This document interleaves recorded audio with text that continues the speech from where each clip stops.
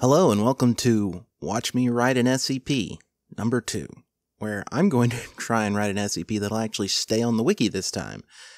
I have had an idea for a little while. I think I've actually talked about it on a couple of the podcasts that I do with Forlorn Foundry and TheVolgun about Edward James Olmos, which is an idea that people believe that Edward James Olmos will make a celebrity appearance at their location, and I actually have had a pretty complete idea of the way the story should go for quite some time, but I never got around to actually writing it. And yes, a lot of that is just based entirely upon the pun title. I think I read Edward James Olmos and thought it said almost once, and from there I come up with the idea.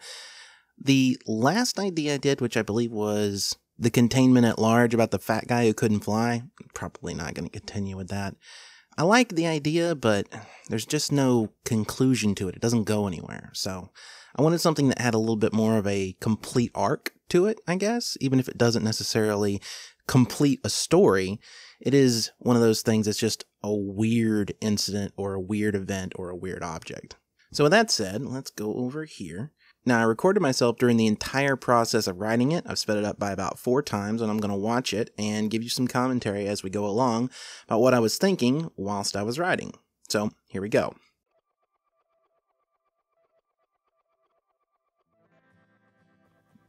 That's just me. I was listening to Genghis Khan by Mike Snow, which is a nice, just a fast-paced, sort of upbeat thing. And right now I'm looking for, I was going to type all the stuff out, but then I thought, you know what, who cares about the object class this time around? We're just going to take it out entirely. I've been meaning to do that for a while, and we're just going to do it today. But yeah, I was looking for an article that I could copy and paste the information from, just the formatting and everything, so that it would be easier than typing it out. I've done it before. It's not that big of a deal. You'll notice I actually accidentally cut out special containment procedures, and it just says special containment. That actually needs to be fixed. Also, item number. Where did I grab that from? I need to fix that, where that's from. Because it should be item and the symbol for number, not item number the word. But here we go. It's a shared social delusion predicated on the belief that Edward James Olmos will arrive imminently at the location currently occupied by a sufferer. Yeah, and then we're just going to talk about how this delusion continues. Yeah, the shared delusion lasts for about 3 hours. Begins to convince other, so they spread it through literally convincing other people that that Edward James Olmos is going to show up. And it's also canceled after 3 hours by people just essentially believing it was a hoax and he was never going to actually be there. And the events originally, here we go. And I'm looking up Edward James Olmos. I'm writing down Edward James Olmos, I'm trying to figure out, is he a actor, director, and writer? And I look... there we go. At least one fictional work that Edward James Olmos acted in or directed. I'm trying to get the phrasing right here. Directed or appeared in as an actor is the best one. I was going to say directed, acted in, or wrote, but then I was like, I couldn't find any credits for him as a writer, so... Because actors tend to have basically those 3 things. He's also a producer as well, but I left that out. Yeah, and then the originator must be capable of vocal communication. That's the primary method. The SCP-XXX is spread. And here we go. I have an idea here that's not going to work out. Standard Scent Foundation anti-mimetic inoculation is not currently capable of preventing the spread. The idea was that this happened at an SCP site. I believe is evidenced by I'm about to say something like outbreak at Site 88. Yep, there we go. Yeah, and then I get rid of it because it just doesn't work for it. One, this was important because it meant that the SCP could definitively. I was worried originally that the SCP was too close to a non-anomaly problem. Like, people believe that so and so is going to show up at an event and it doesn't happen. I'm sure that's not super anomalous, and I was worried about that. So I wanted to have it happen at an SCP site. But then I felt that. A little bit later on, I decided, first of all, that having it happen at an SCP site is a little out there. It kind of spoils... It makes it about that event, and that event is not the focus of the article, so I took it out eventually.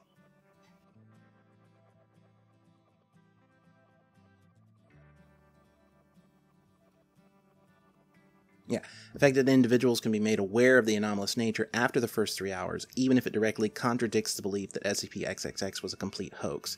That means basically just that they can be told that it was, you know, an anomaly and not a hoax, and they'll go, oh, I've been affected by an anomaly now.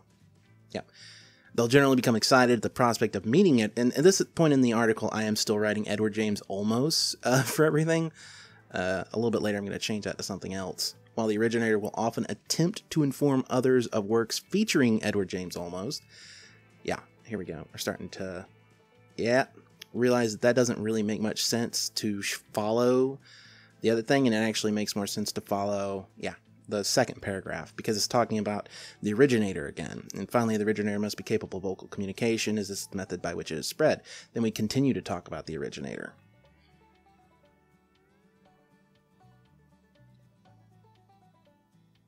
This is another problem. Yeah, here we go. An actor famous for, an actor and director. Works better as a footnote, I think, there. It is no longer, this is the point where, like, how did this get first detected? And essentially what happens is that there's a social media scraping software that other projects who, were following social media for one reason or another, happen to detect that there's a lot more hoaxes involving Edward James Olmos Edward James Olmos not showing up at these events that he was supposedly going to be at. And then I like the idea that, like, it doesn't stop people from leaving. People might get excited and be like, oh my god, Edward James Olmos is going to be here. But they don't, like, I'm going to leave my kids at home to starve, even though I only came here to this grocery store temporarily because someone just told me Edward James Olmos is going to be here. They just get excited and go, oh man, I can't believe I'm going to miss it. And they leave. And when that happens, so how do they get non-affected by the anomaly? And I decided to make it so that they literally just start to forget that the whole thing happened, which can be detectable since they would probably post on social media about it. Like, hey, I gotta leave, but come on over to the Walmart on 67. There's Edward James Olmos is going to be here any minute. Also, social media doesn't actually propagate the effect, like the anomalous effect. I'm sure people who know who Edward James Olmos is and actually care might actually show up, but it doesn't, like, anomalously make them excited for Edward James Olmos outside of, what other people might look and go, I mean, yeah, it's nice, I guess. Yeah. Here I always forget when I'm writing how the format for MTFs is, like, and yeah, because Edward James Olmos was, I think my favorite role of his is actually in Blade Runner. So I went ahead and went with Tears and Rain as the Omega 17 name. I mean, and also since they're essentially wiping out these events, it kind of makes some sense. And here we go. So now that I always wait sometimes for the special containment procedures to get a better idea of what exactly the anomaly is, because even if I have an exact idea, it's best not to write, for me anyway, it's best not to write the special containment procedures first, because they'll change so much depending on how the description evolves. So I tend to get some of the description, So I tend to get some of the, I don't know why I said, ugh. That's me, like, flubbing and then deciding I'm going to, like, edit it later, even though this is going to go out mostly unedited. But yeah, the description can change so much. I'd like to wait until it gets somewhat solidified before I work on the containment procedures. Yeah. Here is what I hope to be a hook for the reader, because the idea is that you're reading this article at the exact time after some event has occurred that you're not aware of. And whatever that event is, it has essentially shut down all experimentation with this object. There will be no more experimentation with this object until we can get the containment procedures updated. Alright, here I'm about to do something.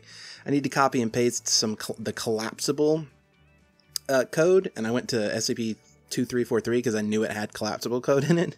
And what I ended up doing was accidentally, I had previously altered SCP-2343 to be a list pages page, which meant that it's a multiple iteration SCP. So you click a thing and it changes, and I made it so that it all happens on one page, but that means that the code for it is not the normal page code. And here we go. Now I am doing doing a thing that a lot of people don't like to do and don't believe it's necessary. I I don't censor dates and names and stuff, so it helps to literally look up actual events that occur. And in this particular case, I need to know where Edward James Olmos is going to be on a particular date, so that I can set the event up as happening on that date. Because the test that's about to happen is one of the events goes off. People believe Edward James Olmos is coming, and he happens to be nearby. So the Foundation's test is, let's send him to the location and see what happens. In order to do that, I needed to know in the real world where he was at a particular time. And the Philadelphia, and I'm just looking up Denny's, like where in Philadelphia are these Denny's? Because he was at Philadelphia Comic-Con, I guess, on April 13th through 15th, I think it was. I had to look it up twice, but yeah.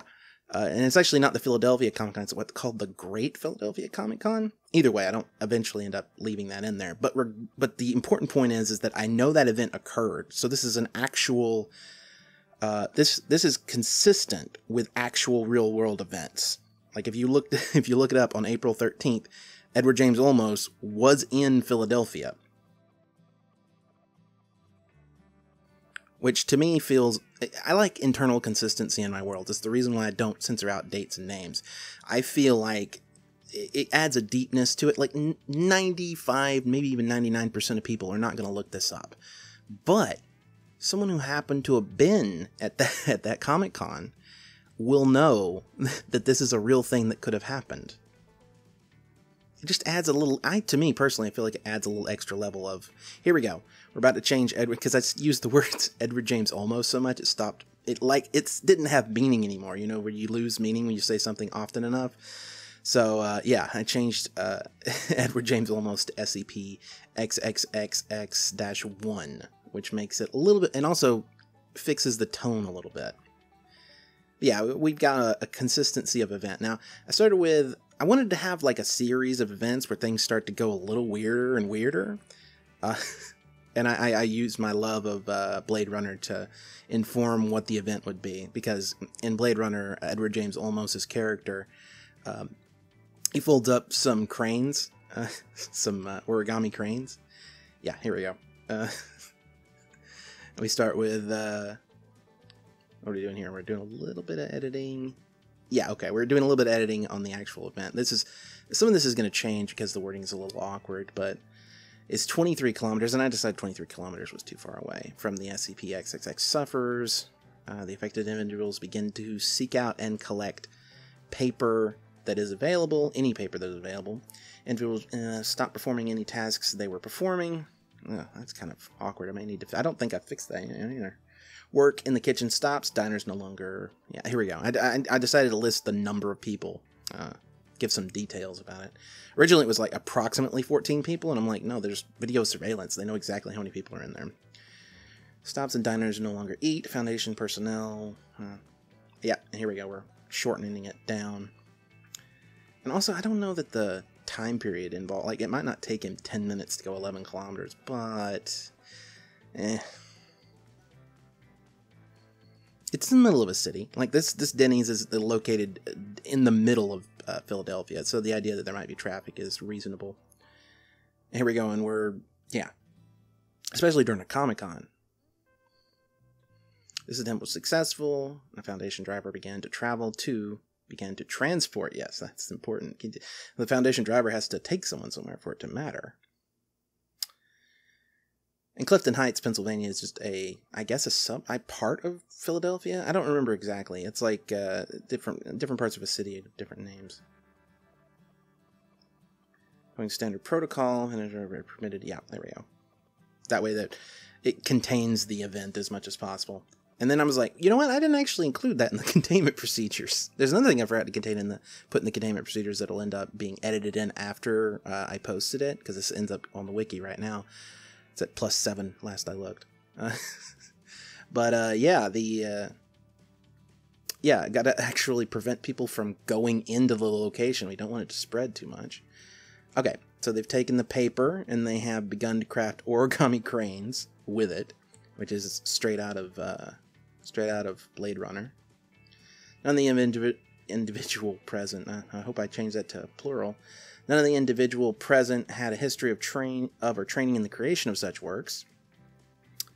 It arrives at the SCP-affected location. He's allowed entry by Foundation personnel. Also, you'll notice personnel is just a word I never spell correctly. It's one of those things that's like, sometimes it'll hang me up too. Yeah, hold the crane. Yeah, I wanted to make them something slightly creepy here. They just hold the cranes and don't move. And then they look at Edward James Olmos, place the cranes on the nearest available surface, and then experience a sudden and violent cranial inversion, which is their heads explode. I like how I don't need to include all of individuals immediately expire. That's not necessary, but I put it in anyway. And then I had an ending involved. I had an ending for this conceived of, but I also didn't feel like putting it right here works. So instead, he speaks for approximately 2 seconds and leaves. There's no audio on this recording, so they don't know what he said. Yeah, should be noted that no audio recording was available during this event. Yeah, and then they transport him away from the location. I originally had an idea that the blood and gore from the exploded heads covers everything inside except for Edward James Olmos, but then I decided that was a little off. I show no further discussion of the event with any individual, so this happens and he doesn't even mention it to anyone. And that's me copy and pasting the collapsible code. Just because it's so easy to... You screw up one line and it's, messed up. And here we go. This is where we're going to put our button on. This is the ending, right? This is the ending that I'm thinking of. Still attempting to understand the anomaly. It'll be updated. The containment procedures should be updated soon to reflect new knowledge gained during the test. It should be noted that lip-reading experts have determined the SCP-XXX-1 statement during the test was, "That wasn't funny the first time," which... That was my button. That's supposed to be, make you think, wait, this has happened more than once? So yeah. And now we're going to start doing cleanup. That's the, now we're starting to do cleanup on the...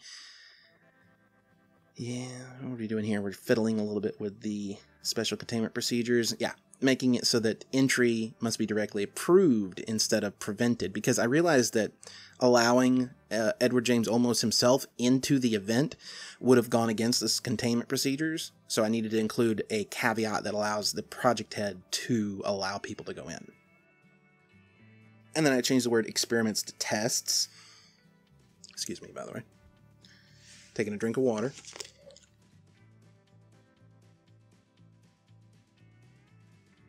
Here's the important part, that they lose memory of the event. That's very important, because otherwise the Foundation really wouldn't have a good reason to expect that this is actually an anomaly. Them losing memory is what triggers them to investigate further, and once you see this in social media and you start investigating, you realize there's a pattern of behavior, especially when there's surveillance footage available, which is quite often in public places. And then I got rid of the Comic-Con stuff, so it doesn't... Also, I misspell restaurant quite often. It doesn't show up as often as personnel in an SCP file, but it's another word I can't spell, apparently. But yeah, I took out the Comic-Con thing, and now I'm just looking at this and trying to get an idea of what needs to be changed. I took out Comic-Con, but the event still exists. The date is right. The place is right. Yeah, here's me trying to... Yeah. Here's me trying to work in the blood covering everything but Edward James Olmos. It doesn't work. Except for the... Yeah, just getting rid of it. I think I might try once or more. Yeah, I'm gonna try down here. I'm like, well, maybe it could go here? No, yeah, here we go. Nope, didn't work it there either. I'm thinking it through. I'm like, can I put this in here? I don't know. Alright, here we go. Now, we are about to post it onto the wiki, and I'm forgetting that this is a private browsing session, which means I can't actually do anything because I'm not logged in. So I actually have to open up a brand new regular browsing session. And the wiki is super laggy today. Just click something at random, put SCP-4613 in there, copy paste, do all my spelling corrections, which you can see, personnel, and also do a little bit of editing to make it flow, like the visual flow, I should say. You don't want to have too blocky of paragraphs. And now I'm about to change the, yep, just do a straight up word replace. And then I look at it and I'm like, it looks a little thin. And that's because the theme isn't applied properly and there's no rating module. There's stuff missing. And I'm just like, it doesn't look quite right to me. So I go over and I open up my sandbox. And I believe in my sandbox right now is the old... Yeah, there we go. I'm grabbing the code. Okay, yeah, I haven't even put that in yet. I'm about to. And then when I preview, it's not going to show up. And I'm going to freak out for a second. Like tears and rain. No, it's a shame they won't live. But then again, who does? That's another... Both of those are quotes from Blade Runner. One of them is not a correct quote. It's a shame she won't live. But then again, who does? But I decided to put it differently. It's just a little fun note for me. And I'm like, okay, it's not showing up, so let's try it in the sandbox. But then the sandbox has got its own theme that overrides. So that didn't work either. Now I'm looking up an image of Edward James Olmos. Because I'm like, why not? I don't see a reason why. It's like the bare minimum of what you can do. So why not, right? Now I've got to go find an article that has an image. I've got to grab the page source component.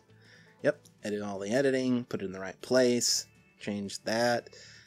A lot of writing SCPs is actually just copy pasting code from other places. Like if you don't know how something works, just copy paste it. This is me renaming the file so that when I go to upload, it will actually work properly. I don't have to rename anything or edit anything. SCP-4613 during an unrelated event. That's me grabbing the attribution. Going to put that in the comments here, and then I'm going to copy directly from... This is every page now has like... Well, not every page, but if you can include a module that will include like notes like this. So first thing we're going to do, upload that. That's in. We're going to do a hard refresh. The image works. We're going to copy paste our... Yep. Make sure they put quotes around it so people know it's a quote. Then I upvote my own article, because I always upvote my own article, and I give it a name, even though I have some difficulty getting it to work. Call it Edward James Almost, and save the page. This page always takes forever to save, even when the wiki isn't laggy, and that would be the end of it. If you like that article, go on over to SCP-4613. There'll be a link in the description, assuming that it's still up by the time this video goes out, which is going to be today, and give it a up or a down vote, depending on what you think of it. And then, after you're done with that, or actually before you do that, scroll down and make sure you hit the subscribe button, and then the notification bell next to that. I may, if these videos start doing pretty well, write more SCPs on a recording, just so you get a better idea of my process, and maybe you can adapt your process to work like mine.